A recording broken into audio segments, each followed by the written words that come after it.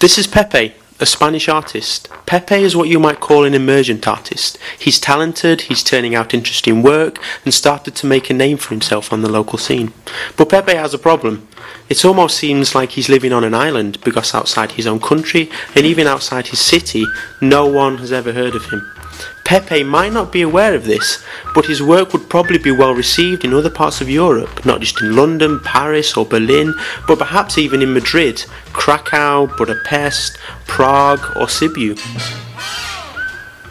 But how can Pepe make himself known? He could set up an English profile on his homepage and hope for visitors. But how do you make yourself visible on the internet? Pepe also could travel to foreign venues and art fairs, but would he meet the right people, the ones who are interested in his work? Pepe is not alone.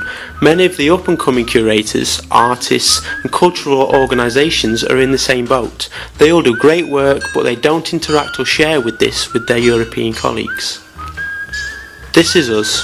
We are at the moment 5 curators from Spain, the Czech Republic, Romania, Hungary and Poland. We want to start collaborating on an international level, and this is why we have created the Curators Network. And what do we want to do? We think we can all offer valuable knowledge of our country's art scene. And if we could just share this knowledge together, everyone involved, artists, curators and cultural organisations would profit. Between 2011 and 2013, all the members will organise a meeting in their respective home countries. They will invite local artists and cultural organisations to meet the members of the network and other international curators.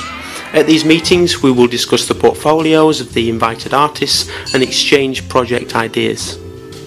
The meetings will take place in Madrid, Prague, Sibiu, Budapest and Krakow. After each meeting, all information will be uploaded to the database of Curators Network. Each invited artist and curator will get an English profile in the digital database of the network as a tool of international promotion. So, what can the Curators Network do for our friend Pepe? Imagine that Pepe has chosen to participate in a meeting in Madrid, and there he talks to a lot of curators about his work. Some of them really like what he does and invite him to participate in shows that they are organising throughout Europe. As Pepe and other artists update their profiles, curators, galleries and cultural institutions who are searching for upcoming talent become interested in the site, take a closer look at Pepe and include him in their shows. Some of these curators may even decide to join the network and organise a meeting of their own. And so, we will slowly but steadily build up a selected and detailed database of yet unrevealed contemporary European artists and art professionals. A tool that will help us to share, connect, integrate and ultimately start working together.